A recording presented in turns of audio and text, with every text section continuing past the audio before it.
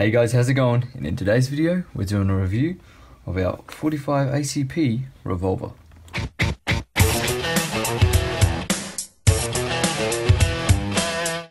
So here it is in its original packaging.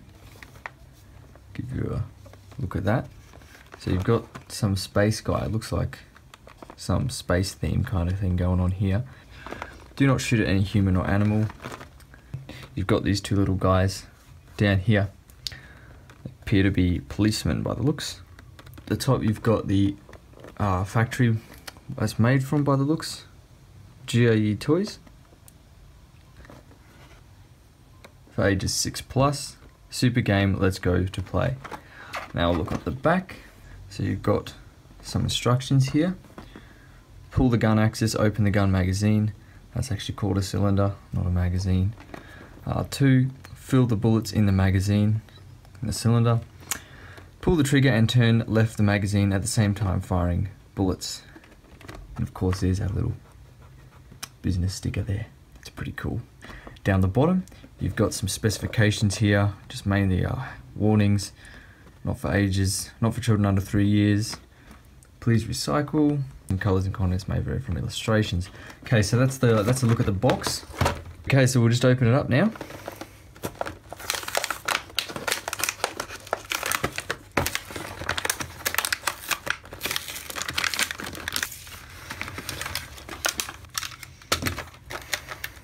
Right.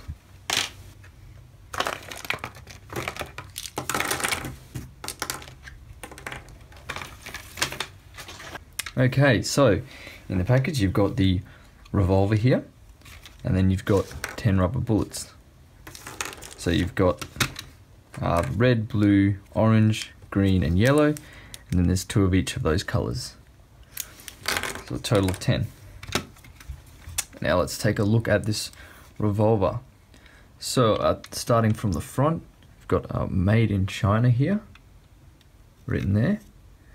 Got a front iron sight and a yellow muzzle.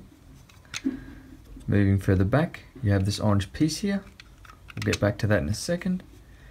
The cylinder here, the rear iron sight, the hammer, the trigger guard, and the butt of the gun.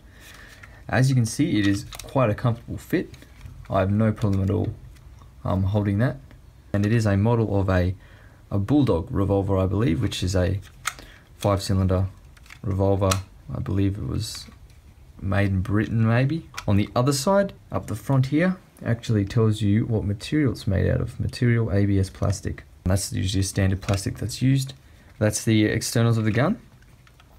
Now to operate the gun, you pull this lever forward, right? At the same time, you need to pull down on the barrel. So this is called brake action. That's where it comes apart like that. So what I did there is finger here, just pull that out and then push down with the same hand, then it opens up. Now this part of the frame clips in here, as well as this pin here inside the cylinder, which locks into here. So to load the cylinder, simply take 5 rubber bullets and you put them in like that, and they friction fit into the barrel. So they just sit there like that, they don't fall through. If you push it too hard, it'll fall through the cylinder, and you'll know that because it will just roll out, for example. See, I pushed that too hard and it just fell out of the cylinder. Okay, so they're all loaded in. Now you noticed on the cylinder there are these little gaps in here. When you close the cylinder up, I guess we'll say, when you close the cylinder, you want to pull back the hammer as you do that, because you don't want the hammer to make contact with one of the rubber bullets as you pull it back. So hold it back and line up with the gap. As you can see there, I think you can see, yeah, I've lined it up so it's not hitting on one of the bullets. To fire the gun, you simply pull down on the trigger slowly, and the barrel cycles left, so it cycles anti-clockwise, and then the rubber bullet will leave the barrel.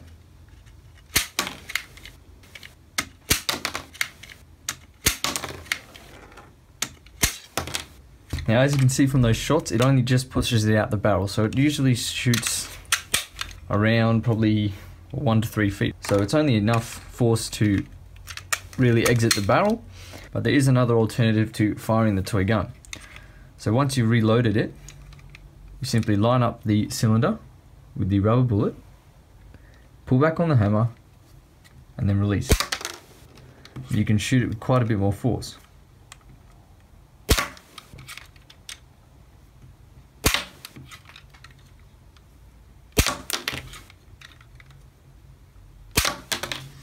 The reason that shoots a lot harder than the trigger pull is because when you pull the trigger back, the hammer only cycles back about that far.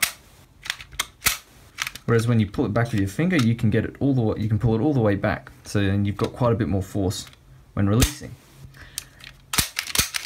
You can dry fire the blaster. Basically just a really big cap gun that pops out little rubber bullets.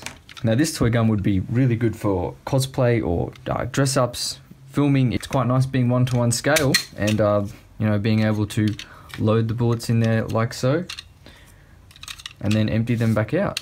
Now this toy gun is basically the brother of the 1911.